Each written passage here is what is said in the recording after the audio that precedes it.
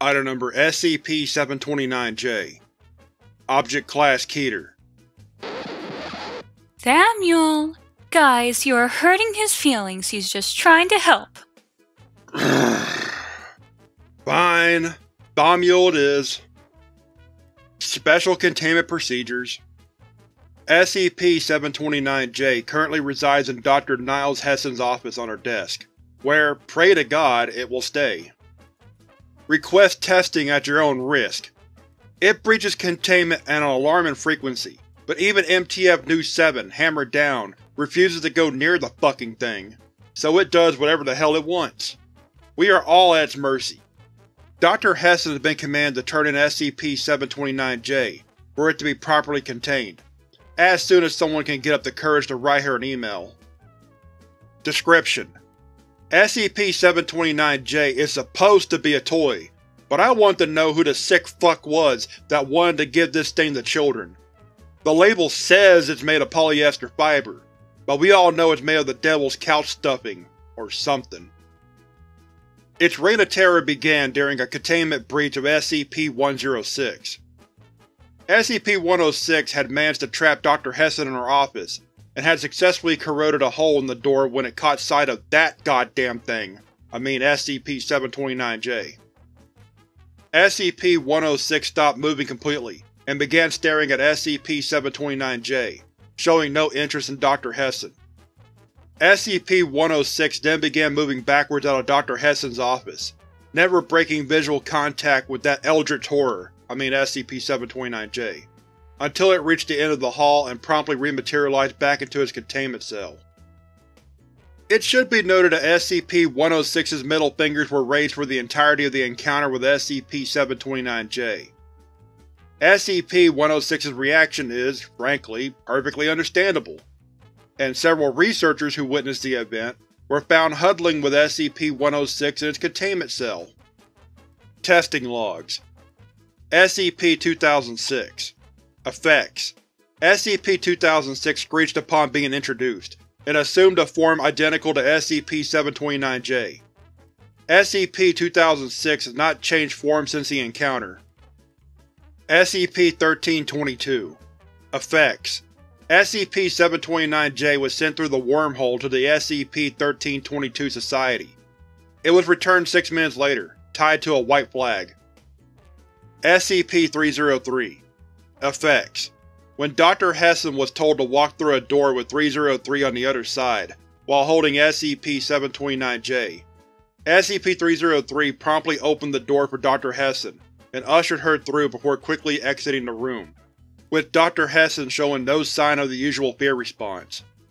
SCP-303 was found 6 hours later in an abandoned storage closet, in a fetal position, sucking its thumb. SCP-3000. Effects: SCP-729-J was put on a fishing hook and lowered into the sea, to where the current position of SCP-3000 was found with radar. After 2 hours of lowering it into the sea, Dr. Sarlin complained about a cramp in his hand from unwinding the fishing pole, and Dr. Bayer took over. Another 50 minutes later, the assumed death of SCP-3000 was reached. After 2 minutes, a tug was felt on the fishing pole, and SCP-3000's presence swiftly disappeared from the radar. As Dr. Bayer also complained of his hand hurting, retrieval of the end of the fishing line was postponed. I told them both they should do stretches beforehand, but no. We play Halo every Friday. Our wrists are trained. Should have listened. Dr. Baden. The next day, after proper warm-up, SCP-729-J was successfully retrieved, along with a crudely written note attached to it reading, "Alright, I thought we had a deal. I turned some consciousness to spaghetti, and you guys get your regretty-forgetty. But okay, you won. You get the forgetty stuff for free, lifetime supply. But please, just this one condition. Keep that thing out of my ocean. I'll go for a while. I need to calm down." SCP-055. Effects: Dr. Hessen walked into the containment chamber of SCP-055 holding SCP-729-J. About 5 minutes later, the containment chamber opened and a calico cat ran into Dr. Hessen's office. Oh, Pudding, come here. I brought a new friend for you. Wait, we even had a 055, and it's a cat named Pudding? Dr. Axum. SCP-650. Effects: after being exposed to SCP-729-J, SCP-650 did not appear immediately behind Dr. Hessen, as it usually does with others, nor was it inside its containment cell. A containment breach alert was sounded as per protocol. SCP-650 was found 7 hours later inside of a storage closet, curled up into a ball. It did not move for approximately 12 hours. SCP-1048. Effects: when exposed to SCP-729-J, all copies made by SCP-1048 became immobile, and have not regained mobility since exposure. SCP-1048 appeared alarmed by this, making a gesture like the sign of the cross, and retreated behind its copies. SCP-1048 regained the ability to make copies of itself when SCP-729-J was removed. It now frequently produces art that depicts SCP-729-J as monstrous in some form, and cowers if shown a picture of SCP-729-J. Not even the teddy? Poor Mr. Buns, he just wants some friends. Try 2317. Maybe then a hell beast can be with its own kind. It wouldn't play with him either. My god. SCP-682. Effects: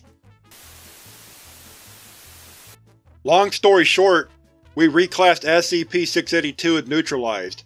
You don't even want to fucking know how this little fucker killed it. Dr. Foxfield. SCP-076. Effects: SCP-729-J was placed inside SCP-076's containment area, when scans showed that SCP-076-2's heart was beginning to beat. All humans exited the room, and researchers watched behind a camera. When SCP-076-2 got out of SCP-076-1, instead of looking for the nearest human, he looked straight at 729-J. SCP-076-2 materialized an American M9 flamethrower and a corresponding fuel pack. He attempted to use it on SCP-729-J, but the flamethrower did nothing to it. When SCP-076-2 ran out of fuel and saw that 729-J was unharmed, he ran back into SCP-076-1 and curled up into a ball. Crying sounds were coming from the inside of SCP-076-1. It has been 2 weeks, and SCP-076-2 has yet to come out of that position. SCP-073. Effects: when exposed to SCP-729-J, SCP-073 took a cup of water and proceeded to bless it. SCP-073 then vocalized the phrase, "Fuck off, dick nips," and soaked the little shit in the holy water. SCP-073 remained under a table for the remainder of the test, with its fingers in the form of a cross. SCP-187. Effects: upon being exposed to SCP-729-J, SCP-187 began to vomit and froth at the mouth. SCP-187 displays rapid emotional changes, switching from screaming and babbling to squealing and cooing. SCP-187 was immediately removed. Upon being interviewed, SCP-187 said, "How can such a thing be so ungodly yet so cute?" SCP-187 is currently undergoing therapy. SCP-1915. Effects: SCP-729-J is exposed to SCP-1915. Upon exposure, SCP-1915 exclaimed while raising his arms high into the air, "I quit!" SCP-1915 breaches containment and SCP-1915 is currently believed to be conversing with SCP-3812 about the futility of narratives and plot points, currently debating which of their creators have the smallest dick. SCP-4812-K. Effects: SCP-729-J is launched straight at SCP-4812-K. SCP-4812-K begins to scream and writhe around, before charging towards SCP-225-1, killing itself. SCP-4812-S and E are reported at this time to breach containment, both self-terminating. SCP-729-J is retrieved and given back hastily by the GOC, stated it killed the Eros entity by landing on it. Note: upon being asked how he is still capable of talking and reacting in a calm and stoic manner around that goddamn thing, Dr. Gears spoke calmly, stating, "I have actually soiled my pants the first time I looked at it, and now I have a super toilet in the observation deck, with a throw-up bucket and shower included. I honestly am as disgusted by it as you are." SCP-173 Effects: don't ask about it. No, the warhead did not destroy either of them. No, there was no grand battle. Yes, there was a discussion. No, do not go and try searching for the koi turn or the… No, not even the Wanderer's Library. Yes, they did don sombreros. No, we have yet to remove them. No, we will not try this again, lest we see an AZ-class Fiesta scenario. Yes, that is all we found in the second SCP-5000 suit that showed up in SCP-173's containment chamber. Green. I don't know. I think he looks cute with it. SCP-001 Effects: Tom Brady, quarterback for the Tampa Bay Buccaneers, was abducted and forced to throw SCP-729-J into SCP-001's radius. SCP-001 immediately looked at 729-J and bowed. A mouth-shaped opening appeared on SCP-001's head, and in a loud voice, it said, "My lord."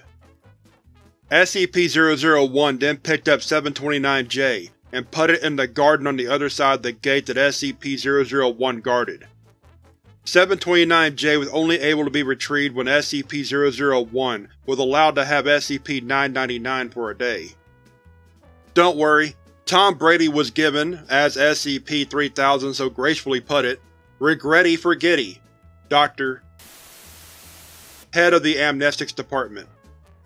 SCP-049 Effects: when exposed to SCP-729-J, SCP-049 appeared to stagger, grasping its head with its hand and falling to its knees, stating, "The pestilence! It's too strong."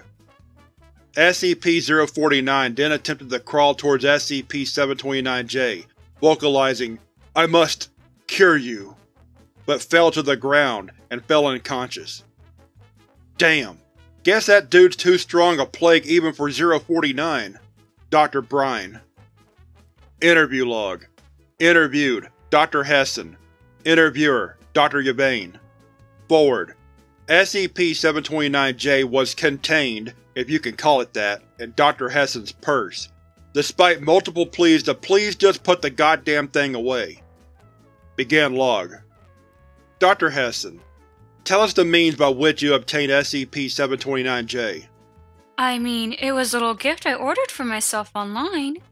Easter, you know. Nothing odd at all about its manufacturing? Nope. And yet we've scoured the factory where it was made for evidence of satanic rituals. Odd. But yeah, he came in the mail. It was one of those special scented ones. Dear God. I'm sorry I feasted upon your brethren. Let me live, it'll never happen again, I promise. Just have mercy. What is the nature of your immunity to SCP-729-J's effects? Properties? I mean, it's a plushie. I have it right here. Dr. Hessen begins removing SCP-729-J. Oh god, does she think we want that thing anywhere near us? No, no, no, fuck, get that thing away from me! End log. Closing statement. Interview was terminated due to imminent containment breach.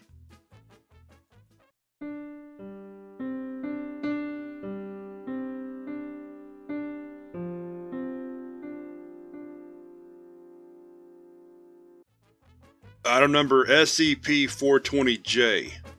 Object Class Awesome. Hey man, that's not a real class. You gotta make it safe or something, Dr. Oh yeah, you're right man, it's totally safe. Dr. Object Class Totally Safe. Special Containment Procedures.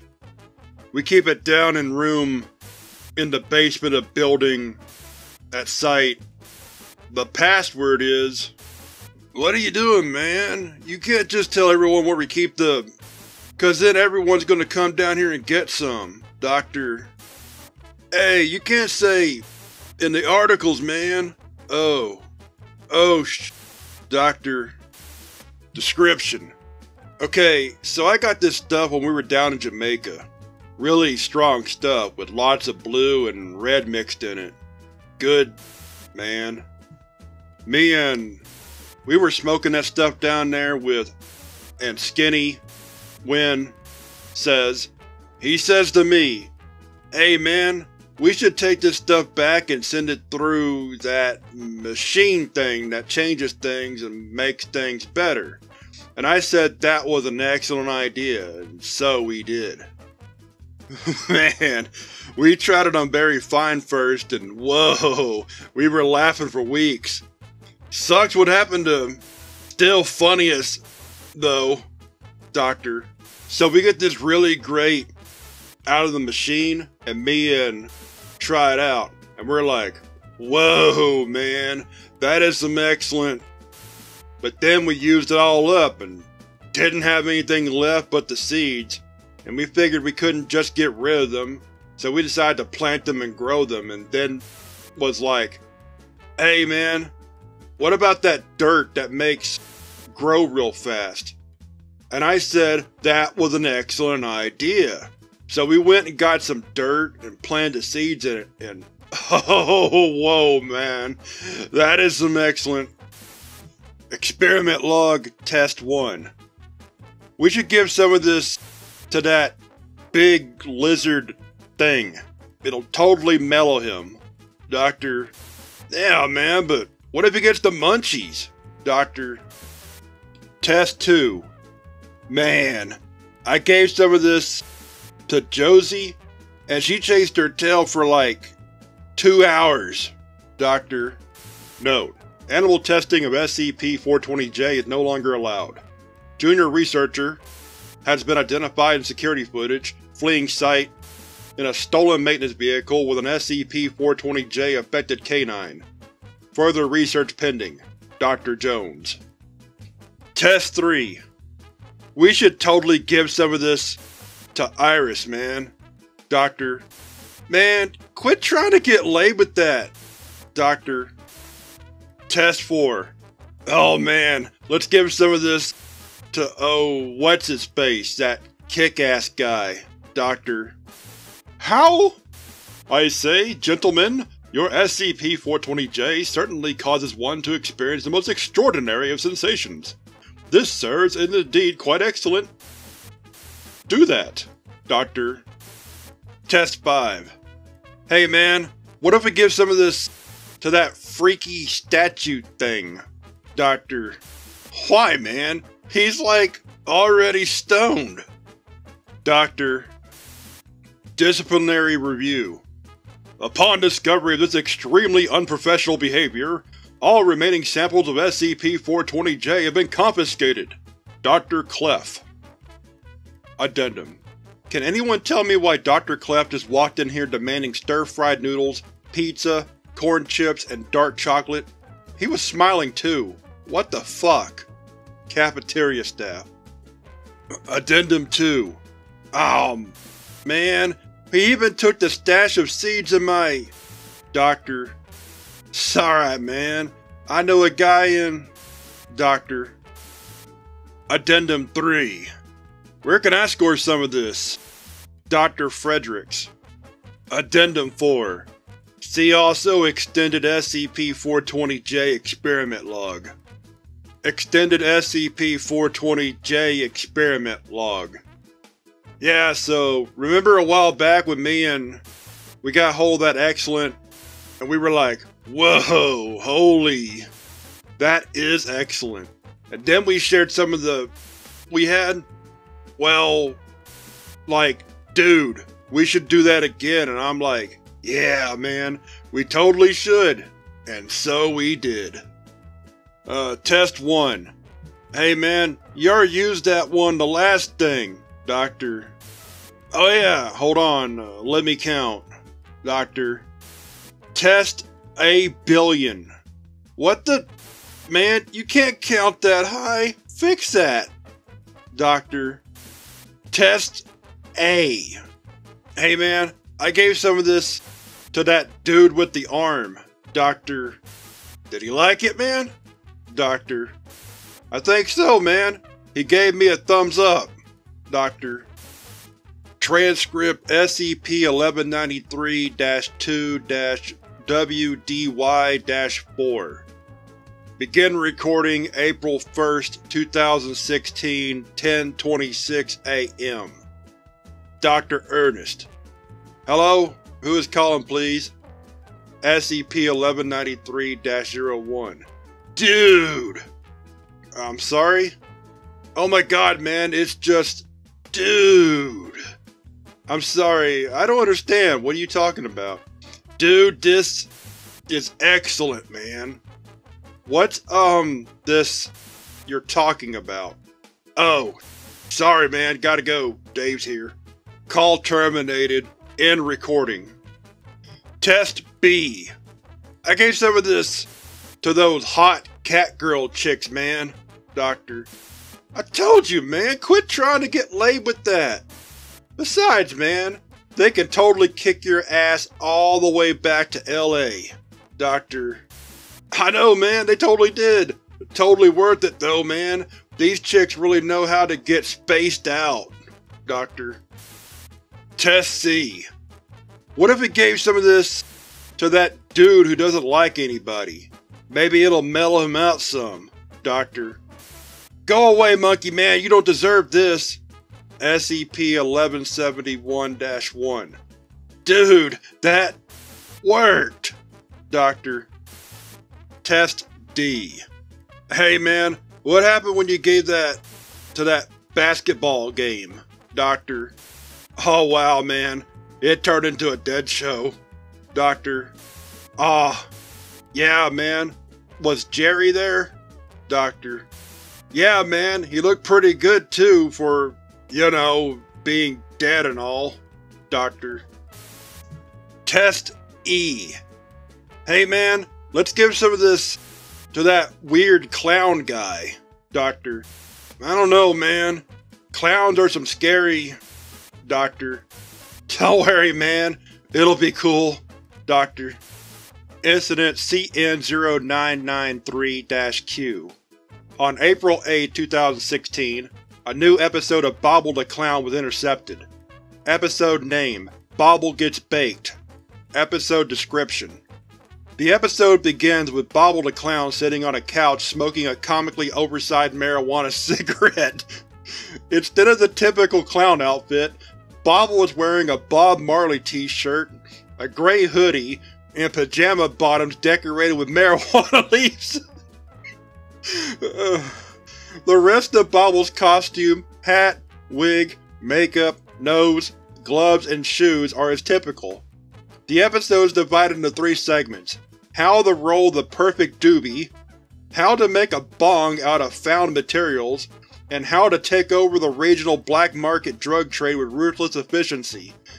The last segment is by far the longest. It ends with a 6+ minute montage of Bobble the Clown gunning down drug rivals using a wide variety of powerful firearms. I told you clowns are scary as… Doctor. Yeah man, totally, but that clown knows his… Doctor. Test F. Man, I tried to give some of this to that old dude who keeps getting cut up, but he just said no. Doctor. Test G. Hey man, we should give some of this to that guy. Oh, what's his name? Oh yeah, Spanky. Doctor. Incident DK-233748L.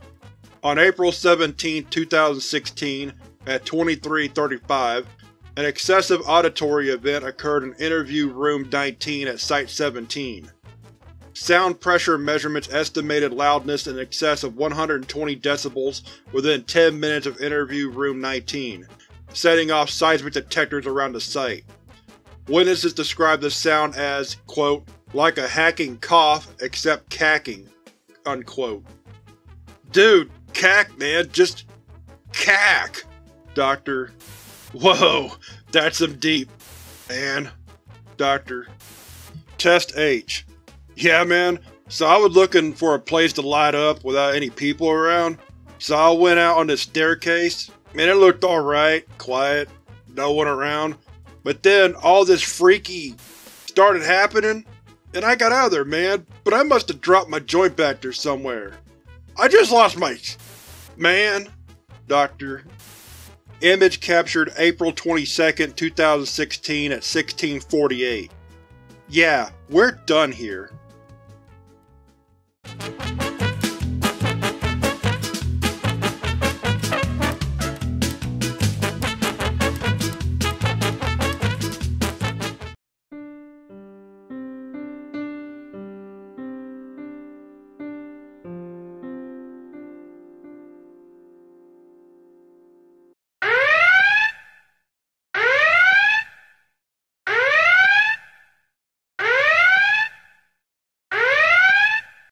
Darkness loomed over the streets of Night City, the shadows casting long shadows over the cracked asphalt pavement, the city's dark darkness lurking deep within its shriveled black hearts, as black as pitch and as shriveled as the lungs of a chain-smoking sailor.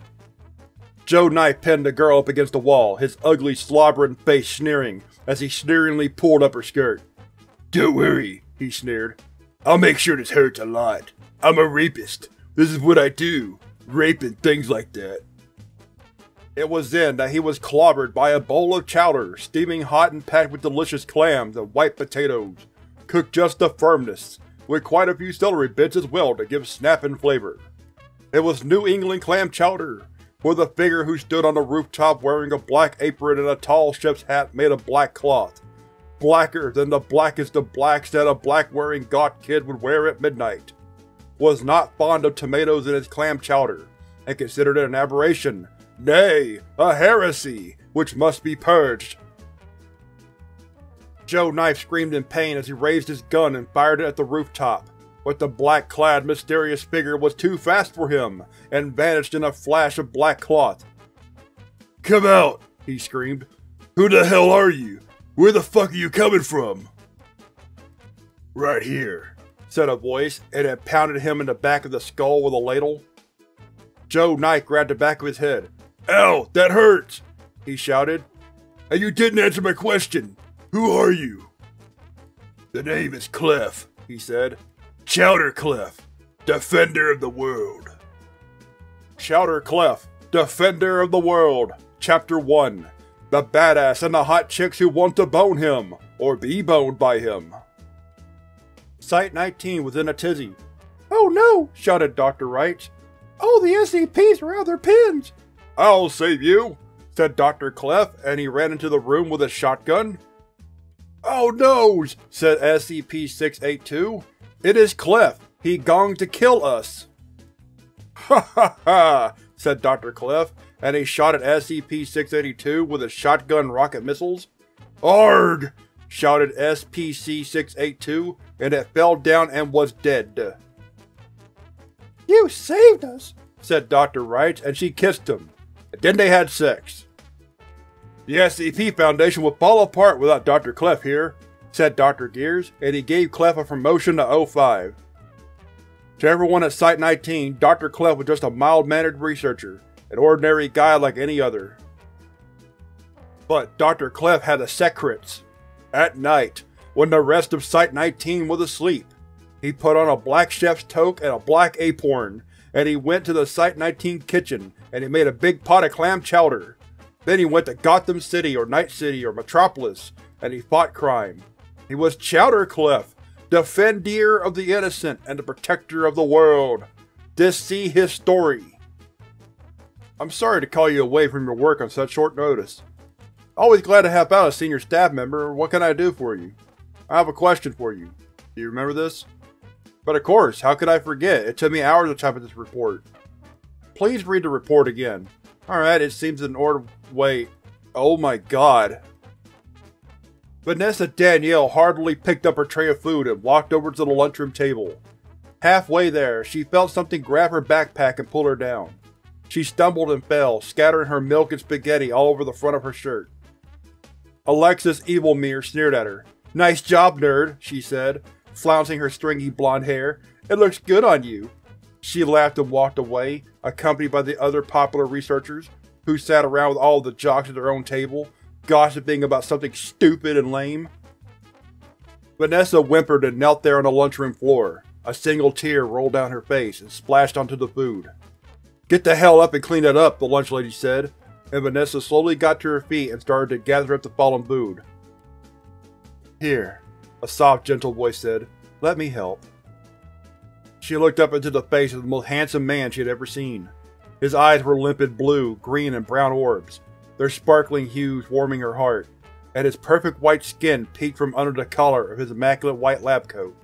A broad smile on his face as he carefully wiped a tear from her cheek and licked it off the tip of his finger. "Beautiful girls shouldn't cry," he said. "I'm not beautiful," Vanessa mumbled. "I think you are. I've thought so for a long time," Dr. Clef said. "I've watched you for a very long time, you know."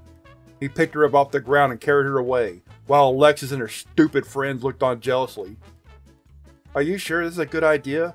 Vanessa whispered. "I mean, what if the other senior staff see?" "Fuck the senior staff. Love is greater than this," Clef growled, and he started to take off her blouse. "But first, you need to know something," he whispered into her ear. "Anything," gasped Vanessa. "Late at night," Clef uttered, "I put on a black hat and apron and fight crime as Chowderclef." My god, how far has it spread? As far as we can tell, to all of your records. Everything from your personnel files to your reports to your SCP articles. This is ridiculous. How could anyone believe any of this? Ex-GOC sniper? I was a clerk! And my god, I'd never been anywhere near a gun, much less used one. They're like, bad. Bad fanfiction? Yes. SCP-732 is known to do that. Can the record be retrieved? Perhaps, but it will take a while. Some of them may never be completely restored. My god, all those years of work, all that data, reduced to the testosterone-laced ramblings of a preteen violence-obsessed… I'm sorry, Dr. Clef. I really am. Die, you motherfuckers! Clef screamed, and he blazed away with his twin Pancor jackhammers, filling the air with lead. The zombies exploded into showers of gore, splattering blood and internal organs across the walls. "Keep killing them, you fuckers! Don't let them get around us!" "Sir!" screamed Strelnikov. "The damn Chechen zombies are coming through the walls!" "Fuck that! Kill them all!" Clef roared. He threw down his twin Pancor jackhammers and grabbed a pair of Mateva auto-revolvers, firing off the exotic 38 caliber weapons akimbo as he dove under cover. "Grenade out!" A whole bandolier of grenades flew over the desk and landed in the middle of the group of zombies, turning them to chunks of writhing flesh. "It's over," Dmitri said. "No, not yet," Clef snarled. He put on a black chef's hat and an apron. "The criminal scum who did this is still out there. We must bring him to justice." "I'll go with you," Dmitri said. "No, I must do this alone," grimaced Clef. "Chowderclef always works alone." Alice screamed with pleasure. "Chowderclef, oh god, I love you," she screamed as she came. Chowderclef's massive, throbbing. "Fire photon torpedoes!" shouted Captain Picard. The USS Chowderclef raced with the Romulan invaders, firing a massive stream of photon torpedoes and quantum phasers, launching X-Wing fighters and Mark 11 Vipers in massive… "Chowder for the Chowderclef! Potatoes for the Spud Throne!" screamed the Chaos Space Marine as he… Is there anything I can do to help? No, I think I'll be fine, but as long as the initial infection is gone, we should be fine. You seem to be taking this well. It is actually pretty funny, and I must admit this other Dr. Clef seems to have a much more interesting life than I do. Instead of being cooped up in a lab, he seems to be living the life of some kind of action movie star, killing, what's the word 732 used? Decommissioning SCPs, claiming to be Satan. He's actually quite the badass. Isn't that the truth? Some personnel claim that we should keep these older files simply for entertainment purposes at least. The originals will have to be restored, of course. But of course. In any case, that is all. Oh yes, in here. Ah, thank you. I wondered where they'd gone off to. I wouldn't want you to lose them. After all, you'll need these if you want to fight crime as Chowderclef.